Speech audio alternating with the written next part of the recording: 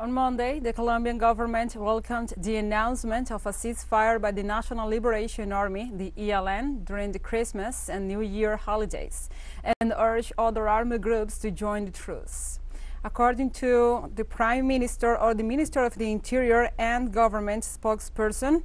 Alfonso Prada, the ELN has echoed the request of the communities that support the total peace agenda and that demand the de-escalation of armed violence in the country. Prada stated the Colombian authorities seized the opportunity to send a message to all insurgent groups so that hopefully they join the total peace policy of Gustavo Petro's government in the framework of the total peace policy proposed by President Gustavo Petro, and the government and the ELN resumed peace talks in the Venezuelan capital in the first round of talks, which ended on December the 12th, and the next round of negotiations will take place at the end of January in Mexico.